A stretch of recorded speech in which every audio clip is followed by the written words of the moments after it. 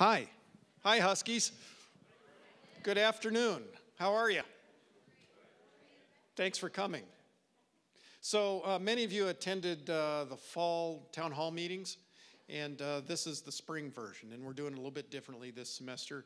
Instead of going unit to unit around the university, we're going to try and do a couple big ones, and then there's a number of people online as well, and if those who couldn't attend, they can go back and look at the archive and watch that. We'll have an FAQ as well, so the questions we'll collect today, we'll answer as many as we can, and if they don't get answered, we'll answer them on the FAQ and get them out that way. So Brad Hoey will be staffing the computer over here, and people are sending things in. Agenda. I want to cover what we know about the state budget, which is about not very much, but I'll tell you what I do know and what we can expect over the next few months. I want to talk briefly about the strategic plan. Did you pick those little pamphlets up on your way in? Good. There'll be a quiz. I want to talk about recruiting activities. Ann Burbrick is going to talk about retention activities at the institution. Lisa Freeman Provost is going to talk about program prioritization, and then questions, anything you want to ask. So there's the plan. Okay, I like this picture. So that's the rotunda in Springfield, and that's money floating somewhere. So this may be a metaphor. So we had an election. We have a new governor. Governor Rauner has looked at the budget and said it's not in balance. And I think we all knew that. That may be why he got elected. So you're going to see a lot of interesting political drama the next 4, 5, 6 months. The state budget is not in balance. And it wasn't in balance before the election. So the state was about $4 billion, that's a B, $4 billion behind in their payments before the election. So when we get an allocation from the state at the beginning of July, they start sending us money, but they send us roughly a quarter late because they've got cash flow issues because they're $4 billion short.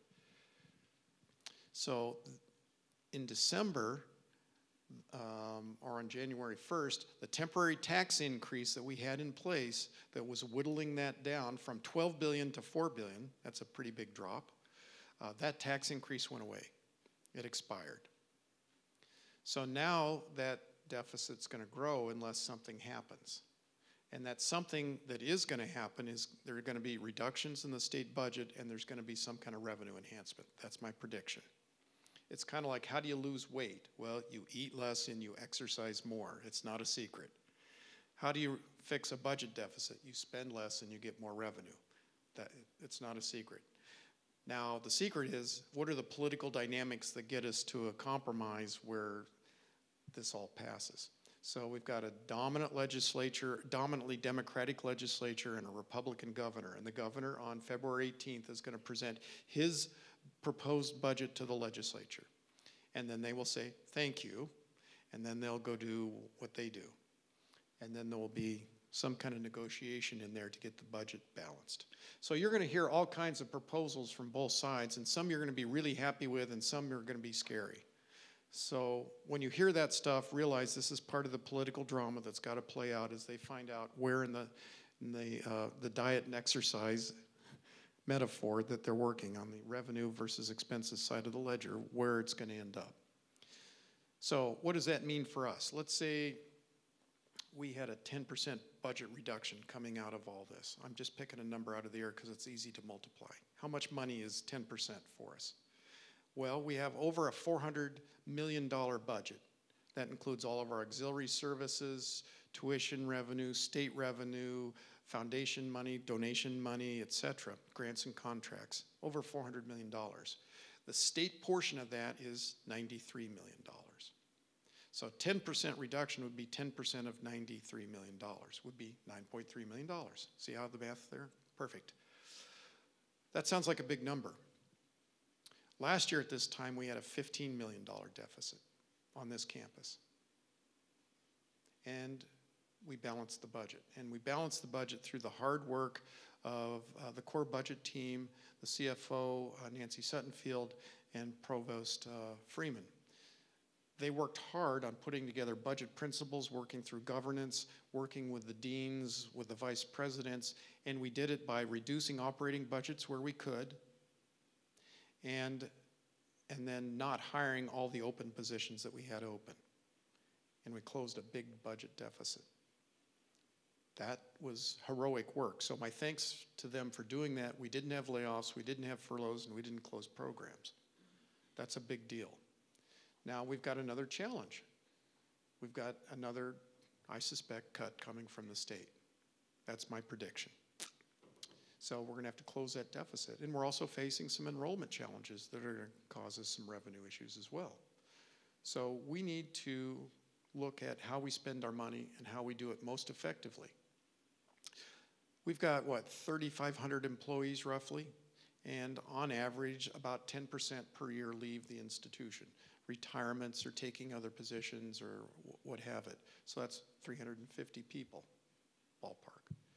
So last year we were able to hire a bunch of those, but not all of those, and that's how we closed the deficit with some operating reductions. We're gonna have to look at that again, but in the long run, as we do that, we're leaning the institution out. We're asking all of you to do more and more with the same systems that we have, and that can wear us out pretty quickly.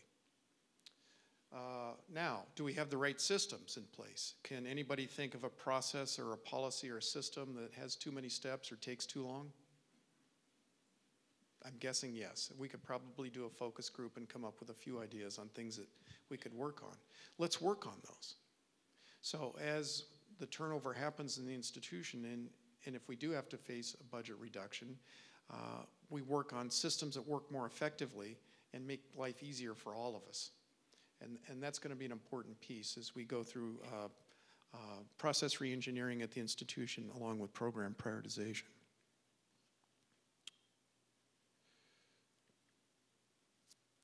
Did you all get the strategic plan, the little pamphlet? Universities usually write strategic plans that are hundreds of pages long. We've got 2. It's not a traditional strategic plan. Strategic plans for universities are often documents that look a lot like Google directions written out on which corners to turn if you're driving from here to Tierra del Fuego. You know, there's a lot of steps. And if you set a goal and say 5 years from now, we want to get there and you got to go left at this street and then go right and then go 4 miles and turn left and vector this, it gets really complicated and you get lost. Our environment's changing too rapidly for us to write a strategic plan like that, that looks out 5 years and tells us every little thing we got to do between there and now. You know, we could start down that path, but you might find there's a ditch across the road that the map didn't tell you about, or there's a building there, or the road's washed out, or whatever. So instead of a detailed set of directions, we need a compass. And so this triangle is our compass. This is how all of us, wherever we are in the institution, can take on the process of thinking about how do I fit in the institution? What are the strategic and tactical actions I can take in my unit to help us move forward? So this is something that the leadership team has been working on since last summer. We've had 3 retreats with deans, chairs, department administrators in non-academic areas across the institution working on these kinds of issues. So that document builds on career success, student career success, and the pillars under that, some core values that came from our strategic plan that had been previously written that are pretty good. And then this model and some principles under it. So it really talks about trying to hook students, academics, and the outside world together and be tied together through the supporting services of the institution. So we often think about high-quality students, we think about high-quality faculty, we think about their relationships with each other, but that can be much, much richer if you include their activities with the outside world. And you've heard me probably talk a lot about mentoring and internships. There are a variety of examples here. And all that needs to be supported by these outside, or by our internal support services across the institution. So let me give you a few examples. So in the top left corner there, you see Reed Shearer, Professor Scherer's in the Antarctica. Did you see him on the webpage the last couple days and in the news? Global news.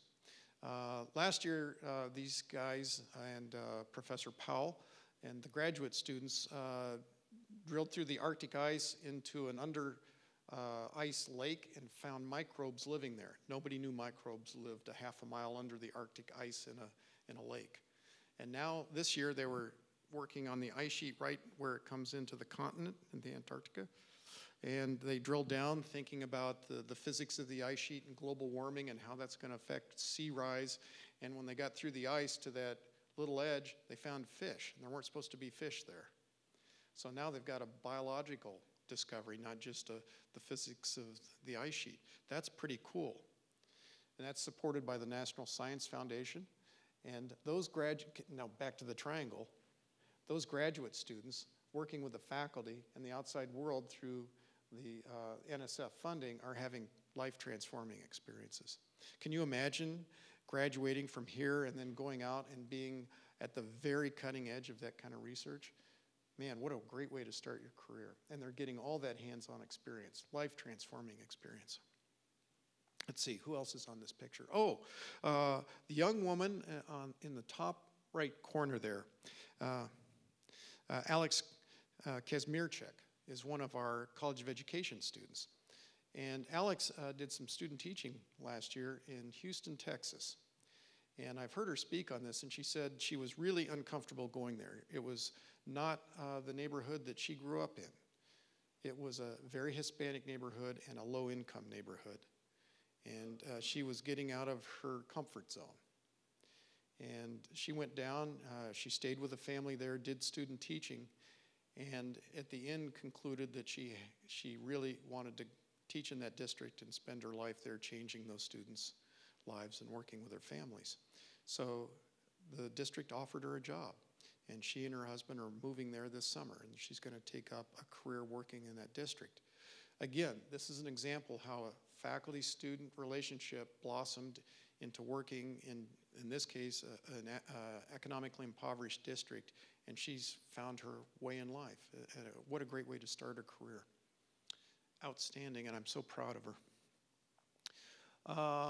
Bottom left, Hesed House. That's the homeless shelter in Aurora. Has anybody been up there? What an impressive place. And there's a clinic across the street from it for the folks in the Hesed House, mental and physical health. And our law school's been working some there, and they found that the clients who are homeless, some have mental health issues, have very little understanding of what their Medicaid opportunities are and how they can get funding for services and whatnot, and how would they know? So our law students and our faculty have started a law clinic there right next door to the medical clinic in the same building. And so when the clients come in, they get those kinds of services. The students tell pretty emotional stories about the impact that work is having on them.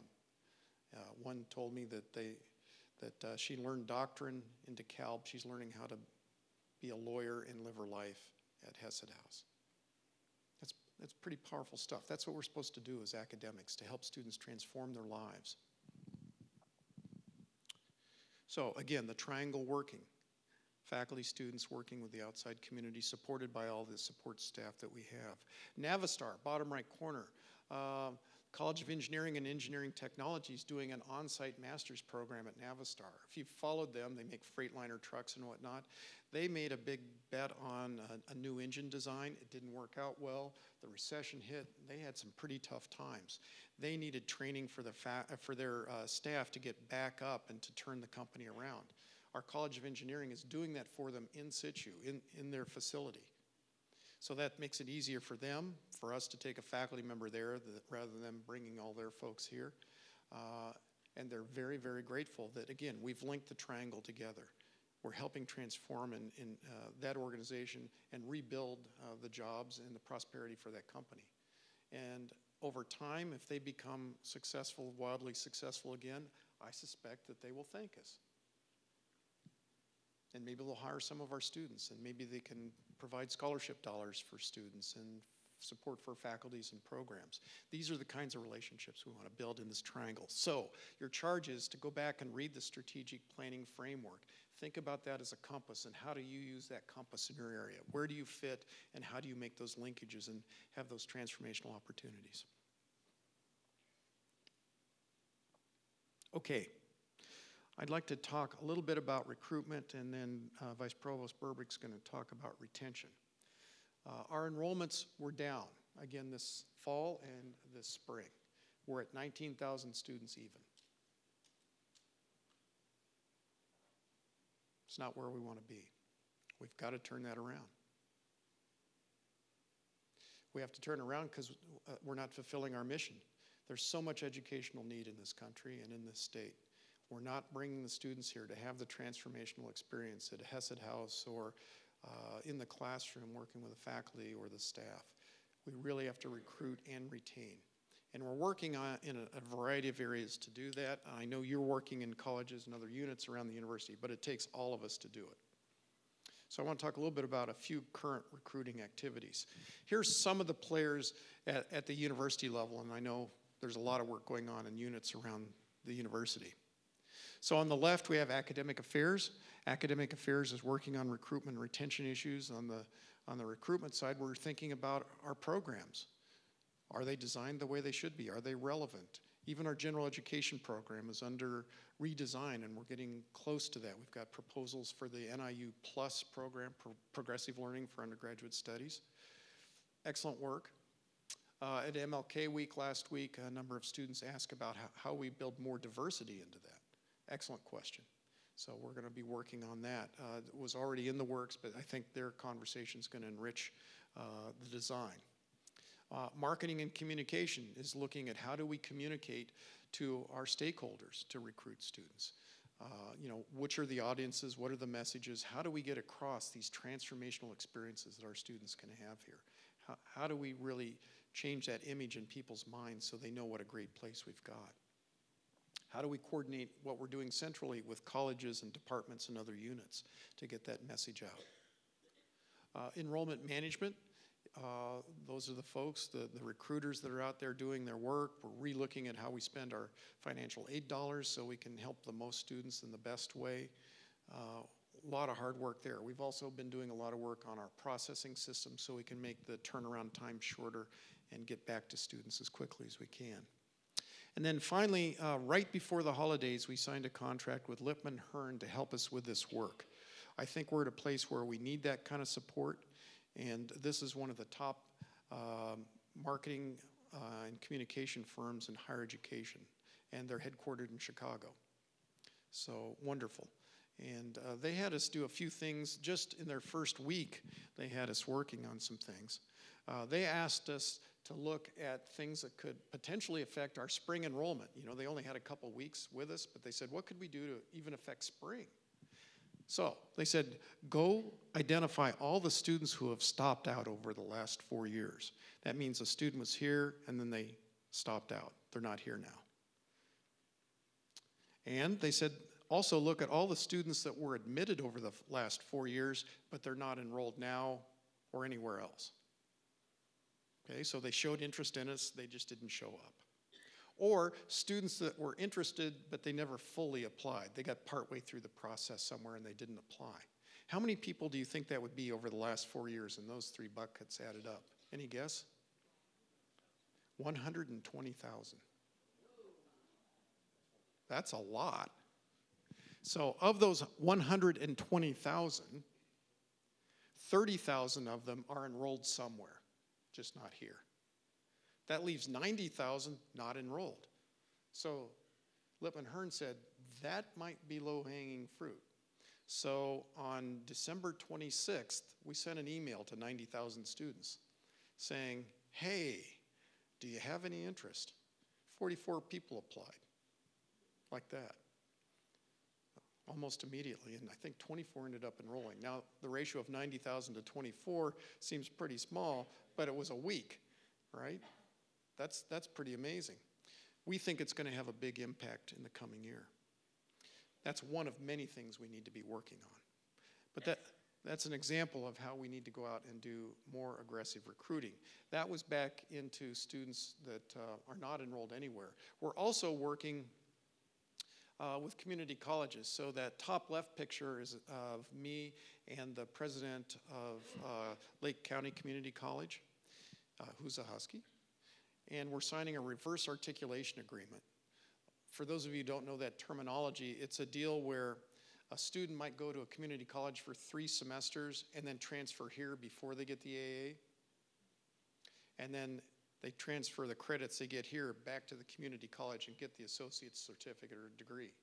And that's good for the student because they might be in a program where they need to be here that 4th semester and not back there because of the course offerings. So it speeds their time to degree. It gives credit to the community college because they were 3/4 of the way there. They got to get some credit for that. And for us, it's good because we get the student into a program in a streamlined fashion. So we've signed a number of those: Kishwaukee, Wabaunsee, Lake County, Rockford, Rock Valley Community College, a number of others. So we're working hard on those. Let's see, some others that we're working on. We're working on NIU Bound, identifying prospective students at community college level and building relationships with those students to really streamline their access into the university. That's the top right. Bottom right, the College of Engineering and Engineering Technology is working on enhancing engineering pathways, and they're introducing middle school girls to STEM.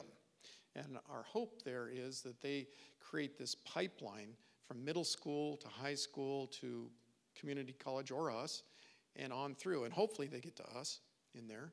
And this is a picture of some high school girls who had been in the middle school program but are now in high school wearing their mentoring t-shirts. And they're mentoring the middle school students. So we're trying to build those pipelines on through. And we can probably do that with the college students back to the high schools and on. Those are the relationships that really bond the students here and attract them, I think. Other colleges, Health and Human Sciences has got an online completion program for students who have an associate's degree in hospitality management and want to get the baccalaureate degree. Again, that's the triangle, you know, working with people outside and trying to have relevant degrees for them. Kishwaukee has a new student peer mentoring program, Kishwaukee Community College, aimed at encouraging mentees to attend NIU after getting their associate's degrees. So lots of good stuff going on there. So we've got community colleges, we've got businesses that we're working with, we've got high schools and middle schools, we've got work going on with the broader scale marketing and recruitment. But you know what? Our enrollments have gone down. There's a lot of competition out there. And the demography of our high school classes is basically flat for the next decade. So we're not going to ride a wave up that universities around the country have done in recent decades. We're going to be flat. That means we've got to go make these partnerships. Middle schools, high schools, community colleges, businesses. And we have to be relevant in that triangle to show there's that value proposition. It does take a whole village. It takes all of us. When we get them here, we also have to get them graduated. And to that end, last year in the Bold Futures workshop, we got feedback from students that sometimes the Husky Shuffle happened and that the customer service wasn't what they kind of expected. They got shifted from place to place. And so our marketing and communications folks came up with the Ask Me campaign. And we've got the posters on the, on the poles around the campus. We've really tried to celebrate people that are doing that great job of reaching out and treating students the way that we would want our children to be treated, or we ourselves would want to be treated. So we didn't put everybody up there. Everybody is working on this. If you want to volunteer to be on a pole somewhere, let me know. We'll put your pictures up. But we do have 4 folks here today that I'd like to celebrate, and I think I would ask them to stand as I say a few words about them, or you can stand, wave, and sit back down if you're more comfortable doing that. First, Shanna Ware, who's Advocacy Services Coordinator in Counseling and Student Development. Hi. Shanna is from Chicago, from the south suburbs, and came here as a student. She got a bachelor's in public health in 2009, master's in 2012 in adult and higher education. And her aha moment was the opportunity for her to make the most of the opportunity that was in front of her, the mentors and professors that influenced her. She got a great deal out of those relationships. And she got her first full-time job a week after graduation in May of 2012 at NIU. And she enjoys the pace of life here in DeKalb and is very grateful for the opportunity she got and the chance that was given to her. So thank you for your good work now in advocacy and as Advocacy Services Coordinator. Constance Irvins. Constance, hi. She is an admissions counselor. Pretty important as we work on these recruitment issues. Constance joined us in admissions as a counselor last semester. She's been at NIU since coming as an undergraduate in 2008 and was heavily involved in campus activities such as her sorority as a reporter for the Northern Star and later as a worker in the Office of Media and Public Relations while working toward her degree in journalism and Spanish. She earned her master's in communication studies last year, and she loves the diversity represented on our campuses and enjoys telling prospective students about all the opportunities for NIU students as they grow personally and professionally here. Aisha Flowers is not here with us today, but Aisha, you can see her on a pole near you, is a financial aid advisor and coordinator in student financial aid, another really critical piece. She's from Cortland, has been here since 2008 as a student, and got her bachelor's degree in 2012. She enjoys the dynamic between peers, counselors, and students, helping students to be able to pay for college. And boy, how impactful is that when you sit down with a student and talk to them about their finances and show them, yes, you can do this. We do have support. We can help you through this.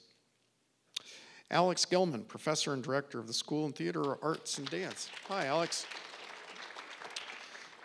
Alex hails from Sycamore and has always been a strong advocate for students in the theater and dance program. Just try and ask him about it. Stop him on the sidewalk, and I'm sure he will do quite well telling you about it. You know, his alums are very successful. They've been in Hollywood, on Broadway, off Broadway, in Chicago, on television and movies, behind the scenes, designing the scenes, designing the sets, executing the plays. As producing artistic director for the Organic Theater Company of Chicago, he works with NIU alums on a regular basis, and that's a big deal. If you haven't been there, check it out. It's a lot of fun.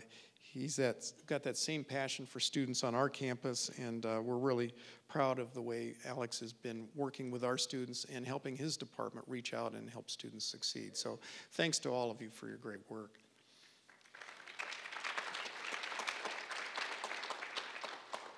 That kind of relationship, that relationship building helps build the attachment that students want and need and helps them be successful.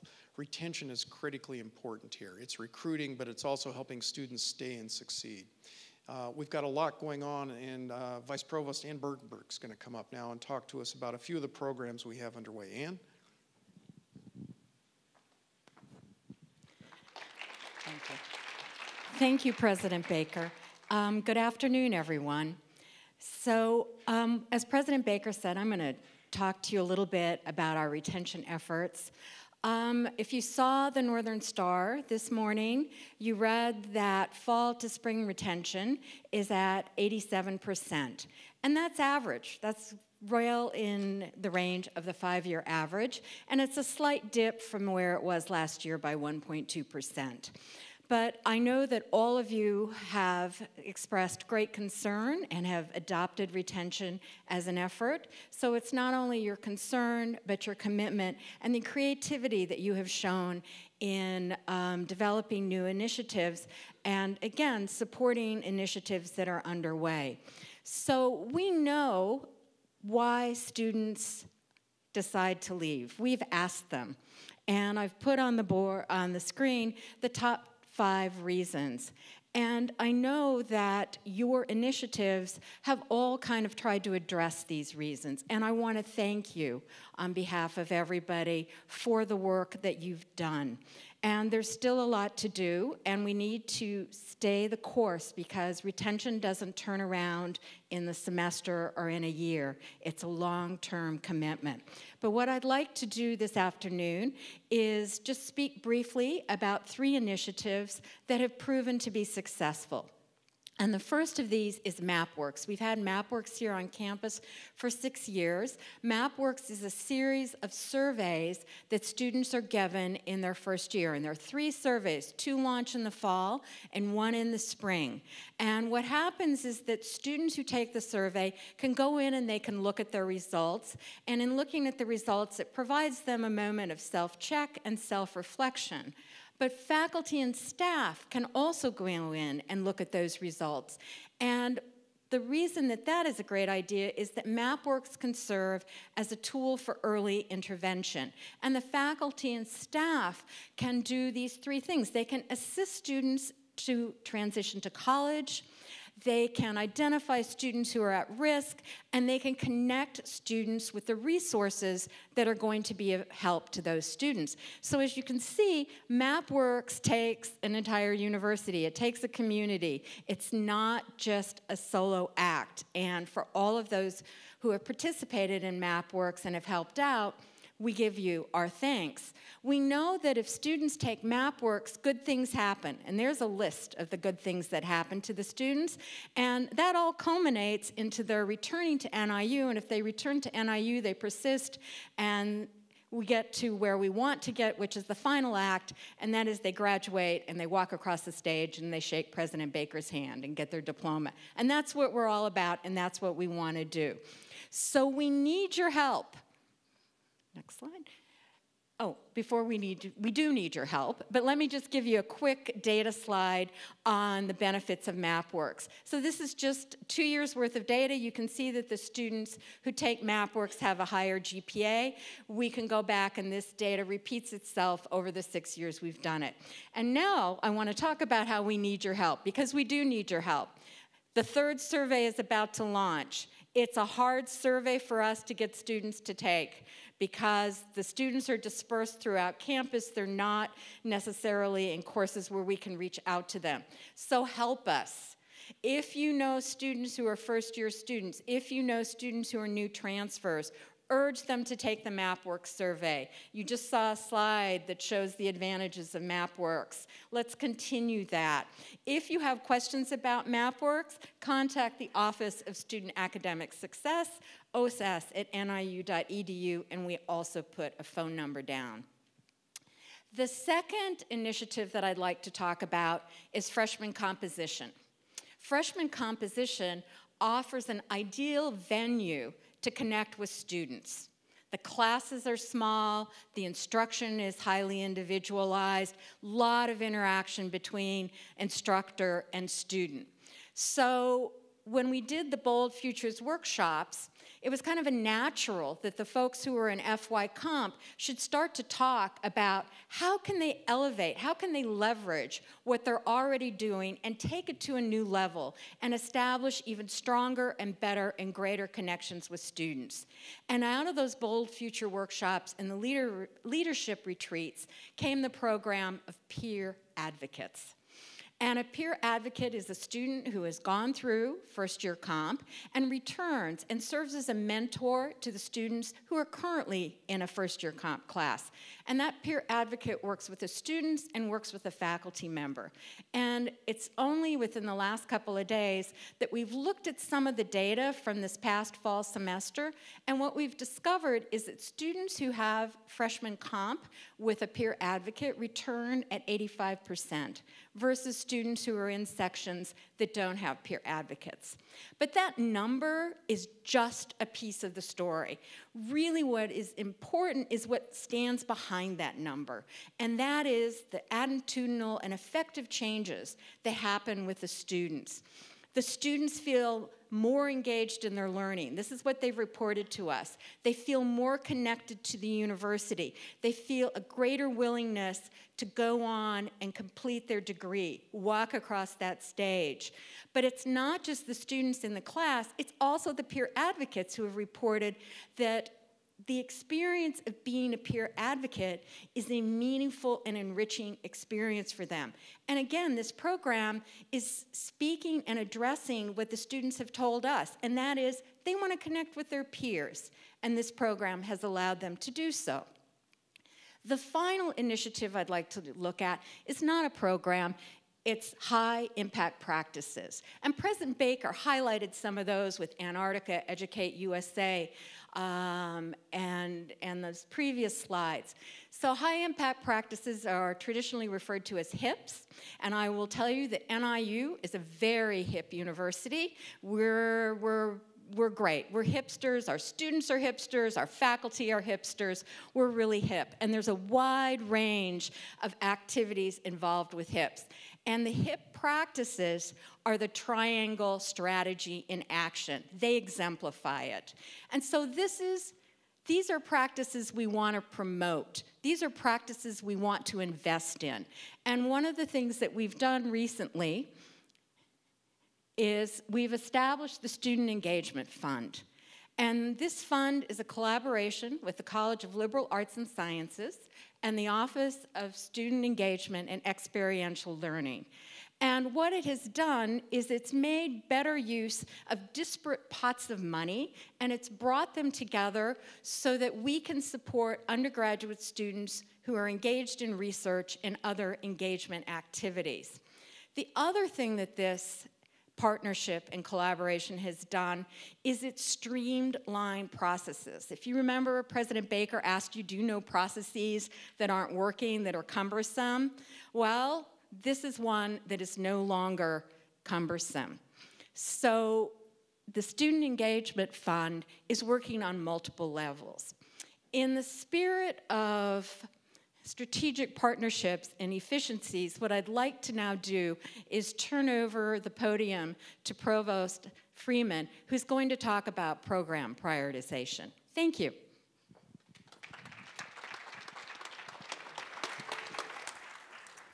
Thank you, Anne. Oops, I don't want that. Thank you, Anne, and good afternoon, everybody. I think most people sitting in the audience probably know that NIU is embarking on the program prioritization process. I've spoken about this to a number of groups. President Baker put it in a Baker report, and Callie Bauer did an outstanding article that's front page and above the fold in today's Northern Star. But even knowing that, I think a lot of people don't know what it really means. What is program prioritization, and why are we doing it? And I want to thank Vice Provost Burbrick for recognizing that it's about effectiveness and efficiency and partnerships and synergy, and it is not just a budget-cutting exercise. Program prioritization is something that universities should do in flush times and in lean times, because it reminds us on a regular basis to ask the questions President Baker was alluding to when he talked about process redesign. What should we be doing? What should we be starting? What should we be stopping? What should we just keep on doing like we're doing it now? And we want to answer those questions in a prioritization process using data to align our strategic plan and our strategic goals with our budget and expenditures, to enhance efficiency and the efficacy of all of our programs, academic and non-academic programs, and to strengthen NIU in the process. And we're not alone in embarking on program prioritization. Recently, there was a survey of over 100 universities. The sample had public universities and private universities, 4-year and 2-year, research and comprehensive. And about half of those schools were already involved in program prioritization, and another quarter were starting. This doesn't mean that we're behind the 8 ball. What it means is that there's a lot of experience out there that we can draw upon. So as we create a program prioritization that's right for NIU, we can learn from the experience of others. There are a number of basic elements to program prioritization. You need guiding principles, sort of, boundary limits or ground rules for what you're going to do, what's on the table, what's not on the table. You need an inventory of programs. You have to know how many programs you have and what their names are so you can do the program prioritization. And you need criteria for evaluating the programs. You need to have templates and formats so that the programs that are making their cases, that are advocating for their futures, have an easy way of telling their story, both quantitatively and qualitatively. You need review panels or task forces that will look at all the data that comes in and help to rank or prioritize the program. And you need a system for doing that, and then you need processes for connecting those findings to action steps. These aren't things that are already in place here or at most universities, and these aren't things that you can do overnight by flipping a switch. The experience of other universities has shown us it takes at least a year to really roll out a program prioritization process. So where are we on the timeline? Last fall, we started to talk about and explore program prioritization as an option for NIU. We developed a coordinating team, and I'm going to talk about that a little more in a few slides. And we started letting the campus know we were going down this road. This spring, we've established guiding principles. We will be developing criteria for program evaluation with broad input from the people in this audience and others across our university community. And we will be asking people to nominate folks for those task forces, for the panels that will be doing the program prioritization. Next fall, the programs will be receiving data so that they can analyze it and tell their stories. And then the task force reviews will begin, and the task forces, one for academic programs, one for administrative programs, will prioritize or categorize the programs into 5 groups. And what are those 5 groups going to be named? I don't know at this point, but I know what the possible outcomes will be. Programs will have the opportunity to be enriched, to stay the same, to be reconfigured, to create more synergy, or to be diminished. In spring 16, we will start to take the budget for fiscal year 17 and use the results of the program prioritization to inform our resource allocation. So program prioritization will not be affecting any budget until fiscal 17. If we get a surprise from the state, as the president indicated, we would be not shocked to see a budget cut next year. We won't be accelerating program prioritization. This is a different type of process. So I talked about having a coordinating team. This past fall, there was a conference in Chicago where some of the leaders in higher education who have a great understanding of program prioritization were in attendance. There were 20 schools at that conference, none from Illinois, no Illinois publics, but one of our sister institutions, a MAC institution, Western Michigan, was there. And we took 11 people to this conference. It was close to us, it was easy. And we wanted to make sure that we took a team not only that had perspectives from across campus and key roles in our shared governance process, but also that we took the folks who really had the expertise to facilitate the building and implementation of the process for program prioritization at NIU. Many of those folks were in the audience for the last town hall. I know that some of them are here. As I say your name, if you're in the audience, please stand up so folks know who you are now and for the rest of the time that we're doing program prioritization. We took Jeff Reynolds, who's a data analyst from the Office of the Provost. Ibrahim Abdelmotalib, an engineering professor. I know he's not here because he's in Saudi Arabia. He's the chair of our Resource Space and Budget Committee, our shared governance committee that helps the president, provost, and CFO make budget decisions. Sue Minnie from the Provost's office, Vice Provost for Resource and Planning, a key person in terms of allocation of human resources, space, and financial resources in the academic units. Those 3 individuals are making up the data subcommittee of our team. And they'll be working in a way that will become apparent as we go through the presentation. Bill Pitney, Faculty Senate President and Executive Secretary of the University Council, came. He represents shared governance across all of the NIU communities. Brett Coriel, our Chief Information Officer, he represented cabinet-level divisions, but we also know that information technology will be important in communications and data presentation. Mark Falkoff, a professor from the College of Law, who's been the chair of the Academic Planning Council of Faculty Senate, the shared governance committee that does program review and thinks about how programs can grow and increase their enrollment and their impact. That group is really being tasked with being the subcommittee for implementation. They're creating the survey that will be used to ask the campus community about criteria, and then they will go ahead and build after that the nomination process for task force members. Denise Schoenbeckler, the Dean of the College of Business, who's a longtime Husky, great leadership perspective and also a marketing background, was part of our team. Andy Small, former chair of Operating Staff Council and who's still playing a statewide role with the State University Civil Service System. Kelly Westner-Michael, Associate Vice President in Student Affairs and Dean of Students, who brings an important lens about programs that happen that aren't administrative, aren't academic, and have a high impact on students. Denise and Andy and Kelly are our marketing subgroup. Carolyn DeDouglas, the Vice President for Academic Programs, is serving sort of as the overall facilitator for the process, and of course I'm trying to help in every way that I possibly can. I really want to emphasize that this is a coordinating team. They will be playing a facilitatory role. As a team, they will not be making decisions. They will be taking information in and out, making sure that the campus is well informed. Our communications sub-team is already working with marketing and communications and IT and the provost staff and others on campus. We have a website that will be going live next week. On that website, we'll have this presentation. We'll have frequently asked questions. We'll have a box where you can anonymously make comments or ask questions.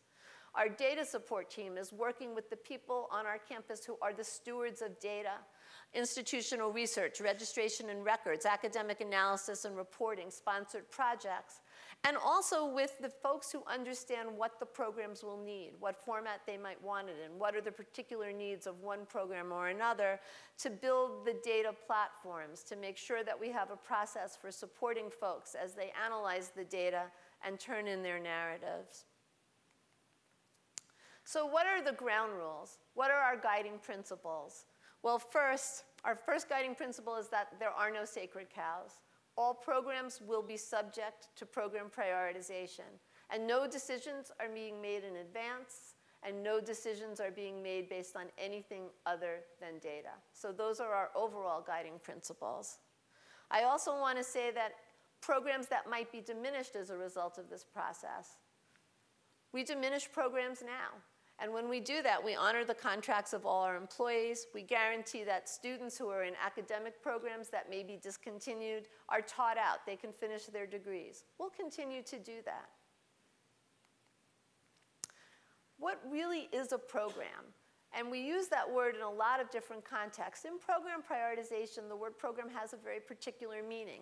It's an activity or a collection of activities that consumes resources, and these can be dollars, people, space, equipment, or time.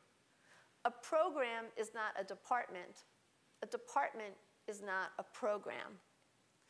Academic programs and administrative programs, academic departments and administrative departments or divisions generally contain multiple programs.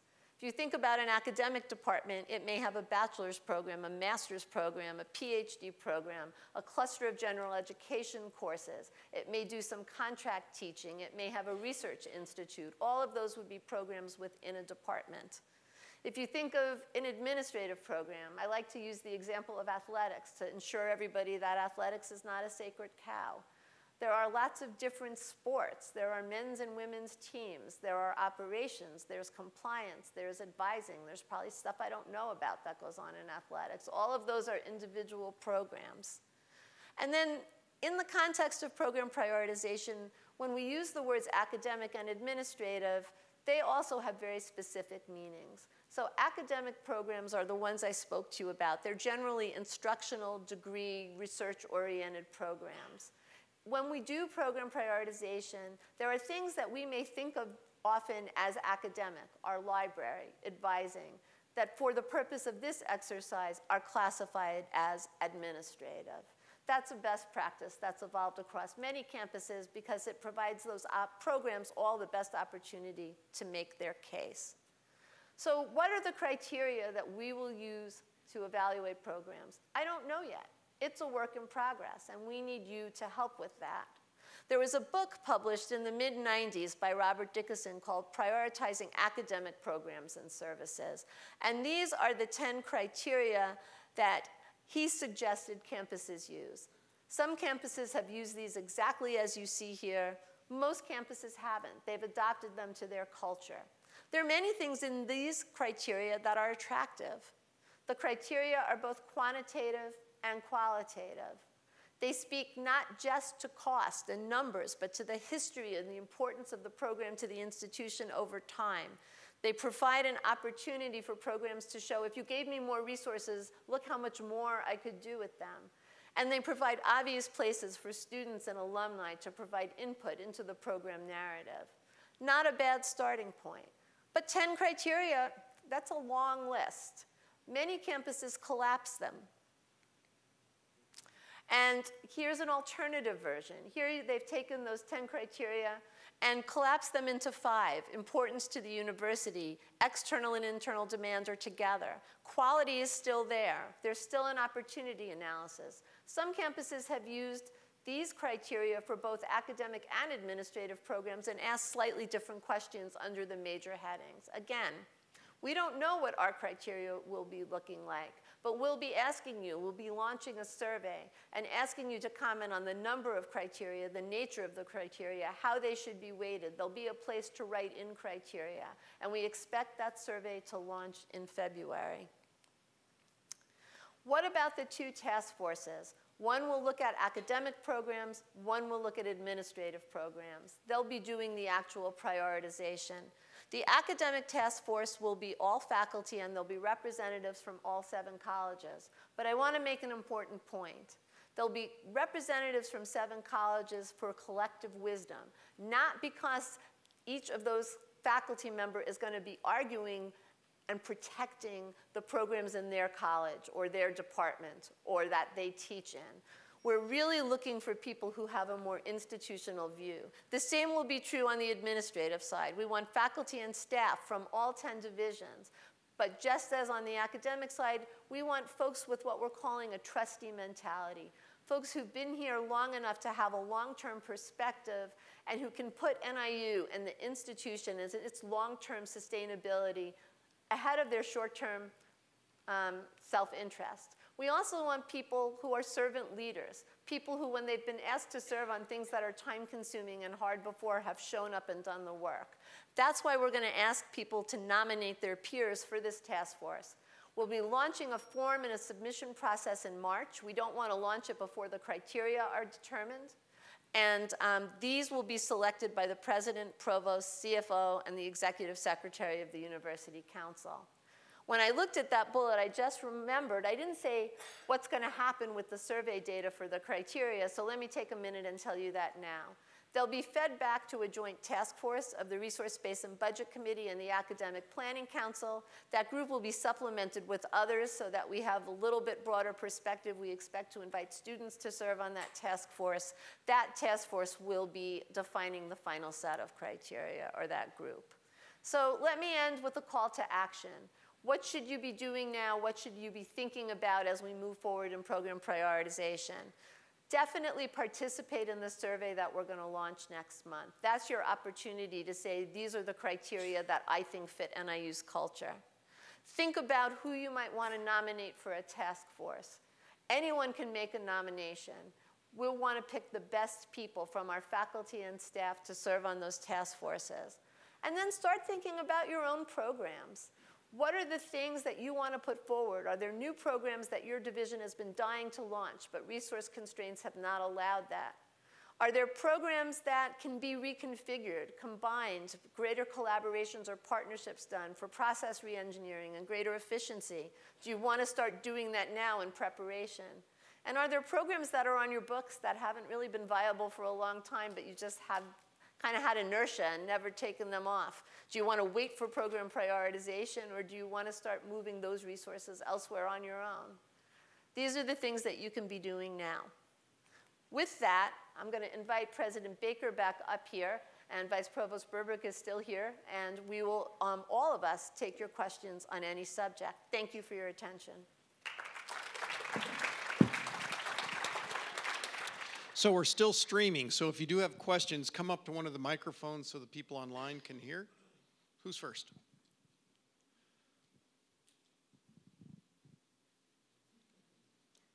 She faked us out. You should have asked before you left, you know? Oh, that's good. Taking care of kids is good. Who? Here we go. Yay.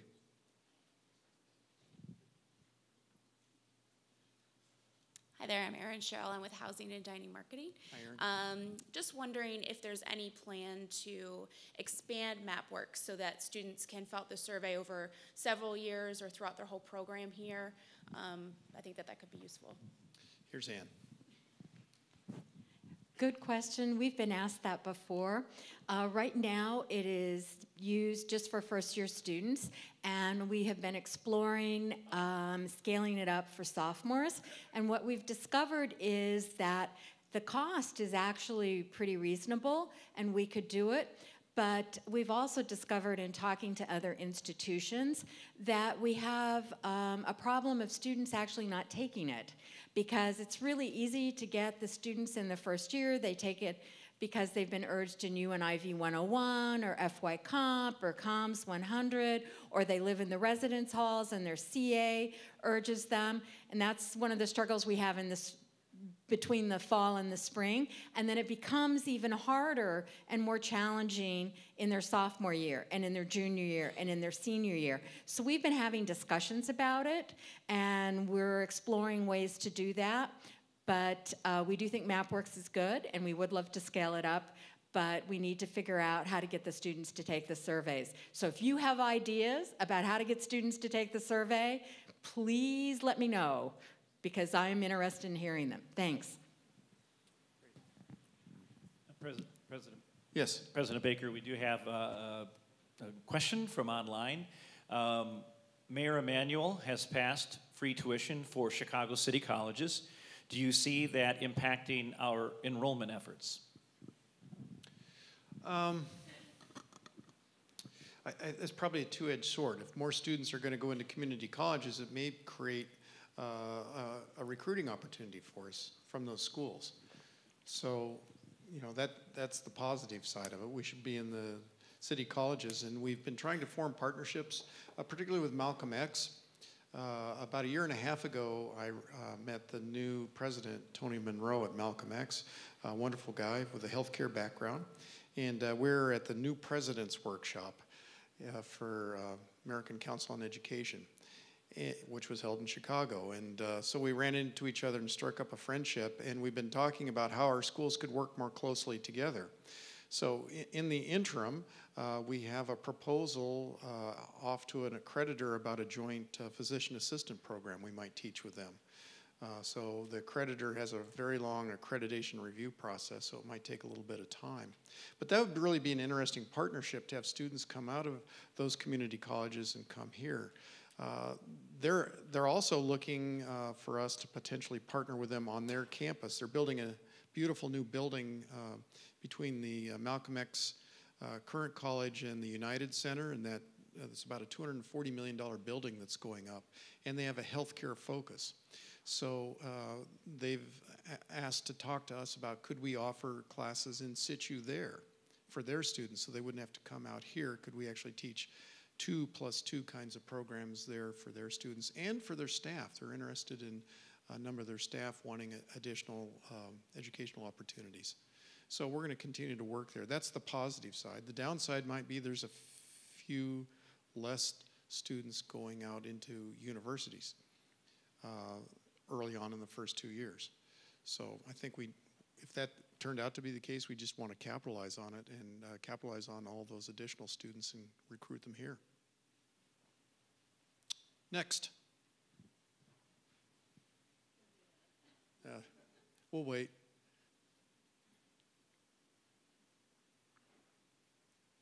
And thanks for using the microphones. It's easier to hear online. Hi, President Baker. I'm Tricia Maxwell. I'm a staff and also a student at large currently this semester after 20 years of graduating from NIU, so back here.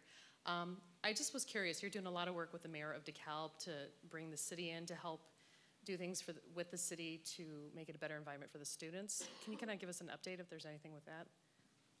You know, it's really interesting. We're working closely with the city on a variety of things. We meet with our leadership team, and his leadership team meets on a regular basis, about a monthly basis, and we talk about things. I see Jennifer Gross here, who's kind of my lead person with the city, who's working on a variety of issues, including a needs assessment for some of our neighborhoods for what are the services and opportunities they need, and some of our researchers working in those communities. We're talking about, I see the chief here. I know the chief is working with his counterparts in law enforcement on joint policing with joint strategic planning, meeting on a weekly basis about policing activities, joint rides, doing integrated policing activities.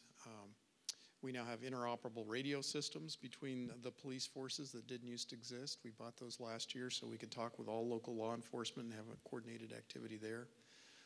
On the fire side, we worked with the city to help fund a fire truck, a ladder truck, last year. Their ladder truck was dying, and it turns out almost all the tall buildings in town are ours. So we thought it would be a good idea to have a ladder truck in case there was ever a fire so that we could get to the upper stories and buildings. So that was a good partnership. We're working on economic development activities, and we're trying to also even work with faith groups that Jennifer and I have been meeting with, the Association of Campus Religious Organizations, to think about what are the pro-social kinds of things we can work on with the city, the business community, the city itself, and us. And I think there's some real opportunities there. That's an example of the triangle working, how students and faculty could work with the city or faith groups or the business community to work on projects and activities in the community. So we've got a lot going on. You're welcome. You might want to mention that Mayor Ray was at the last town hall. Yeah, he was at the last town hall. That's right. Jennifer, do you want to add anything to that?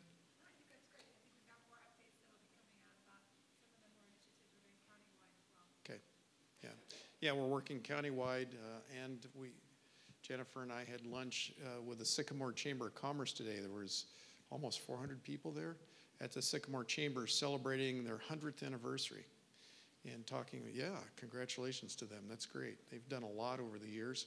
A very vibrant community with a lot of good things going on, and one we're also trying to partner with Mayor Mundy and his crew. Yeah, Brad has a question. Are there any plans to expand more affordable housing to students since the demolition of Douglas Hall and the shutdown of Lincoln Hall? So I think Neptune continues to be an opportunity there for the lower price, and we're examining what to do with Lincoln. Right now, with our declining enrollment, it doesn't justify reopening it. My hope is we can do that, and that we keep housing and food costs down. So in terms of tuition, room, and board, last year, we kept it flat. We had a small increase in tuition and an equivalent reduction in room and board. So freshmen 2 years ago paid the same, this year paid what they did the year before. And in the coming year, the students will pay less, about $560 less. And so we had a slight increase in tuition and a much bigger decrease in room and board, mostly board. I think it was about a $560 drop for students next year. And so if you're continuing on campus, you'll have a reduction as well in room and board for next year. So that's great. But that sets, and we're doing that because the tuition has gone up so much over the years with the state budget cuts that we've gotten to a place where we're pricing students out of the market.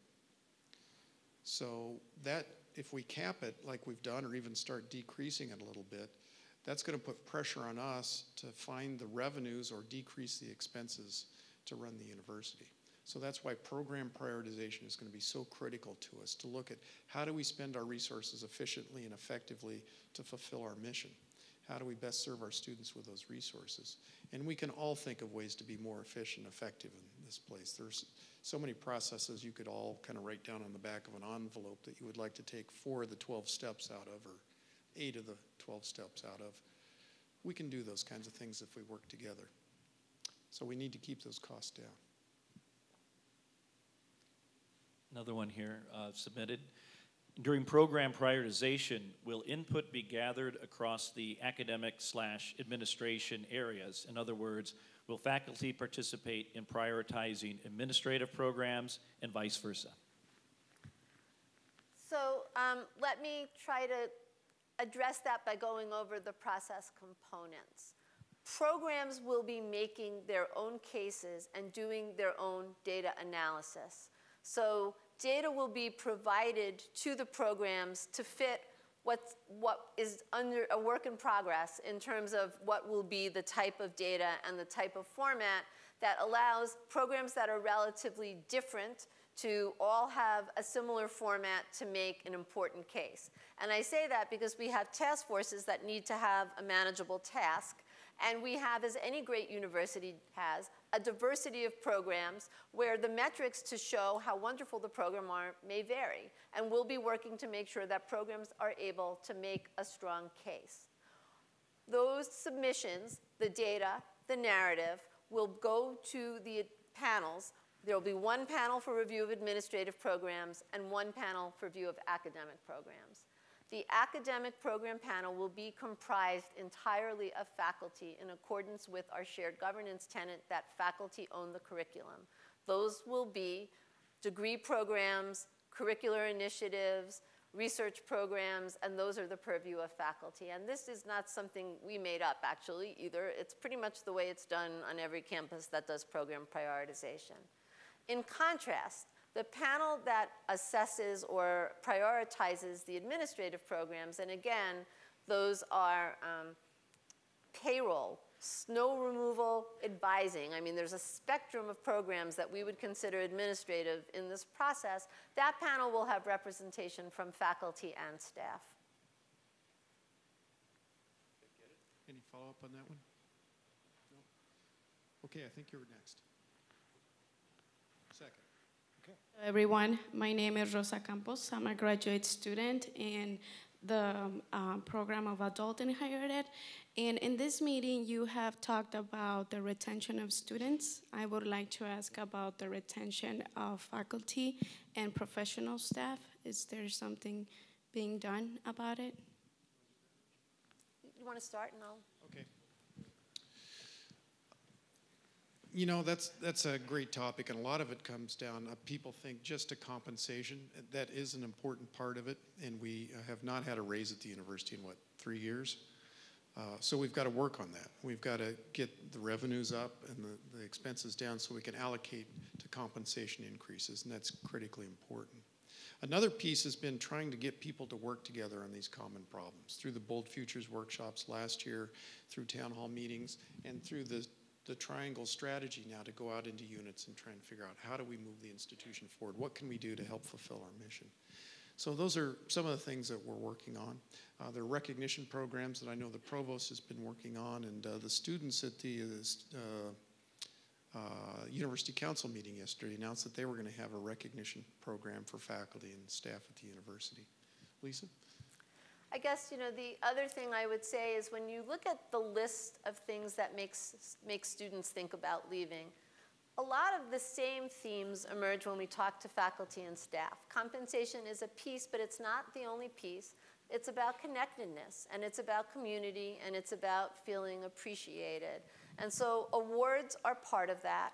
Having a more robust human resources function that values and develops employees throughout the life cycle is another piece of that. We lose very good people, sometimes to things beyond our control, like the State of Illinois Pension Reform Act.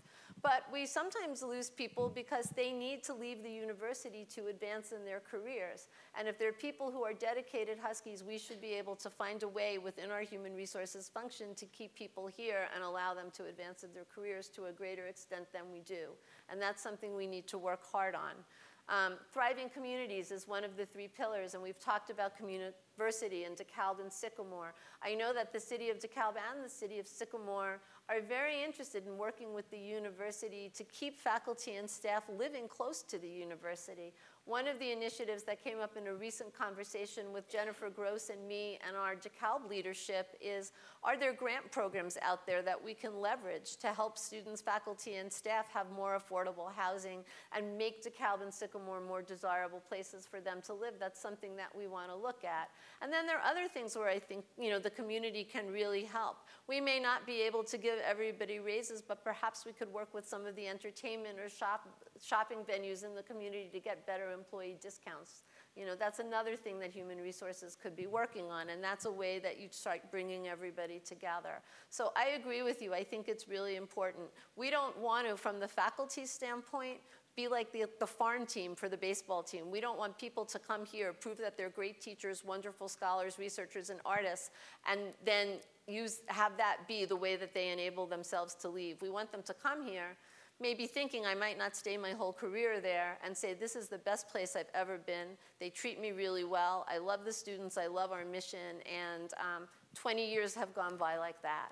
And that's what we want to work towards together as a community and within our human resources function. So great question. Hi, I'm Terry Borg. I'm from the College of Education. And I want to change the topic slightly. With Ray Alden's announcement that he's departing NIU soon, and your emphasis on internationalization of our campus, I'm wondering if you can give us some insight what you're thinking about in terms of that division, if things will be changing or what your perspectives are. Yeah, great question. And Ray Alden is the Vice President for Global Affairs. I met with the staff this week, actually, and we had lunch a couple days ago and talked through those issues. Ray's off to Henderson, Nevada, where he'll be a provost at a health sciences college there and be close to his 3 grandbabies, which I think his wife is very excited about, as is he. We clearly have to have a stronger global presence. We have to have these great opportunities in the triangle map to have students and faculty having opportunities in international arenas with study abroad, research abroad, et cetera. It's just life transforming, and we've become a global society, and we need to be culturally literate in that regard. So we need more of our folks going overseas, and then we need more students from overseas coming here to enrich our campus. This fall, we were up a couple hundred international students. I know there's been a lot of hard work in a number of colleges to increase it even more. We have some pending programs like 2+2 programs, 2 years in another country, 2 here, that could be very helpful in that regard, where, you know, a few hundred students would be coming. So we need to continue to build those pipelines, and then we need to build the services to support the students that come here from overseas, as well as ours that go over. So it's an area that we need to really have in place. We're about a week into his announcement, and so we haven't thought through all the particulars. I think what Lisa and I would like to do in April, when Ray actually does leave, is to pull that over and have it integrated in the provost's office, at least temporarily, and maybe permanently, so that all those academic pieces we've been working on over the last year, where we're doing these 2+2 kinds of programs that are really articulating our academics with other schools overseas, can be more efficiently done through the provost's office and the colleges and the deans. So we'll do that for a while, and we're going to be studying that and how to refill those positions. But we'll do a national or international search and get a good person into that. Brad. Not necessarily for me, but from online. I'm just okay. Brad's reading the questions coming in on the computer. So many universities' financial security are greatly helped with fundraising, such as donors and alumni, research, and intercollegiate athletics. The CFO indicated that these are insignificant for NIU. Are there plans to change that? Yes. Oh.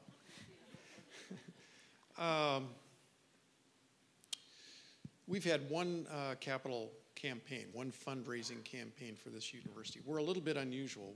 Most schools our size are 2, 3, 4 campaigns old.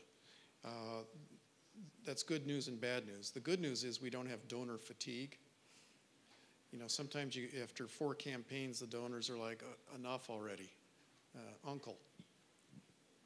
Not our case. We have 240,000 alumni, let alone all the other stakeholders, foundations and corporations, not-for-profits that are interested in us. So we need to put together a capital campaign that's linked to our triangle map, that's going to fund student scholarships to help them with affordability, that's going to help faculty with endowments and program support, that's going to help us in our outreach activities and in our facilities. So we really need to work on all of those. And to that end, you probably know that 2 years ago, Mike Malone announced his retirement, and it was a 2-year retirement phase. It's a long retirement phase, but I appreciate him being here the last 2 years, my first 2 years. And we did a national search this year. Turned out to be an international search. One of the faculty members was from, or applicants was from Singapore. This week we announced the hiring of the new vice president who will start May 1st. Her name's Catherine Squires. She's currently the vice president for advancement at Tufts Medical. And part of that, she was at Red Cross of Illinois running fundraising for them out of Chicago, and is a graduate of visual and performing arts. She was a horn major, French horn as I remember. And so went on and had this, she's had a number of other jobs, but those were the last two. Very successful at Tufts, and put together an excellent campaign there. So I'm really excited to have her on board and helping with all of us build the architecture for that next capital campaign, work with all of us to set the priorities on what are the key things we need to raise money for, and then go do that. So yes, it is going to be a much more significant piece of our budget.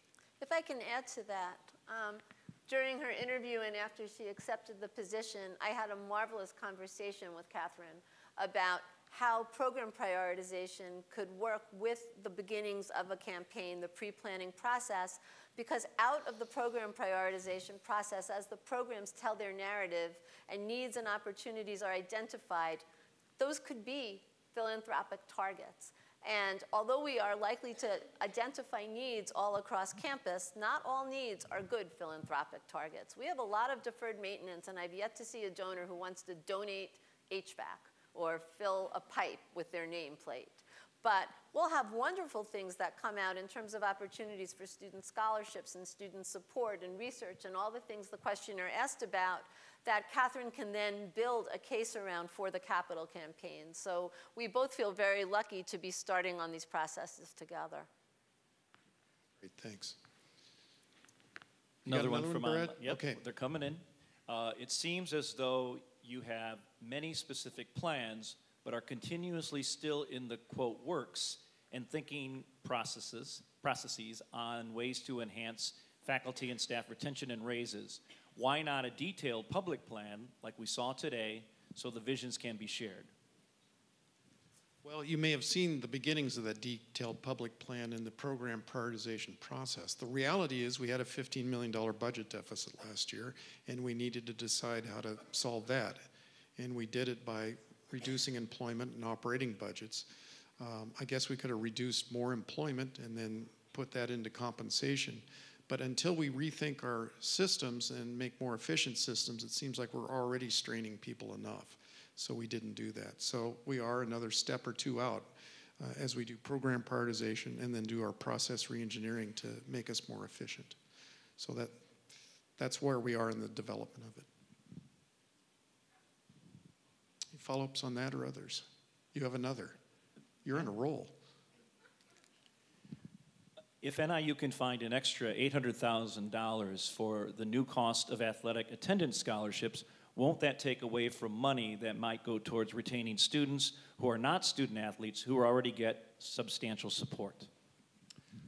For those of you who haven't been following this NCAA debate, there's been a question raised about should universities pay for cost of attendance for student athletes? Given all that they do we owe them cost of attendance? And the NCAA and now the MAC has said yes, we will support cost of attendance. I think it's a couple $1,000s of additional money per student for us here at NIU. And I did actually meet with the athletic director today about that, and he's going to start carving that out of his existing budget. So it won't come from the central budget, but from out of his revenues and his reallocation and his process reengineering that he's doing in athletics. Is that it? Are you sure? I'm standing by. Okay. Who else has a question here? Looks like we got 2 minutes, unless you want to call it early. Anybody? Well, if not, I will say these are interesting times. The university's been through some tough times with state budget reductions for some period of time. We've had declining enrollments, but I feel good about the faculty, the staff, the leadership, the students of this university. I'm inspired every time I meet with students and what they're doing and the energy they have and the values they have and what they're trying to do to prepare themselves for a better life and society to be better. And I guess I'm just so buoyed by what they're doing that I think our future is bright. So I want to thank for all of you for helping them be successful and for your scholarship and artistry that moves society forward, and that we're going to get through these challenging times and be a stronger organization coming out the other side. Let's go Huskies.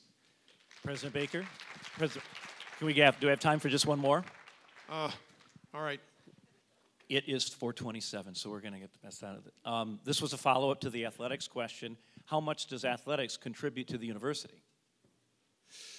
Well, there are qualitative and quantitative.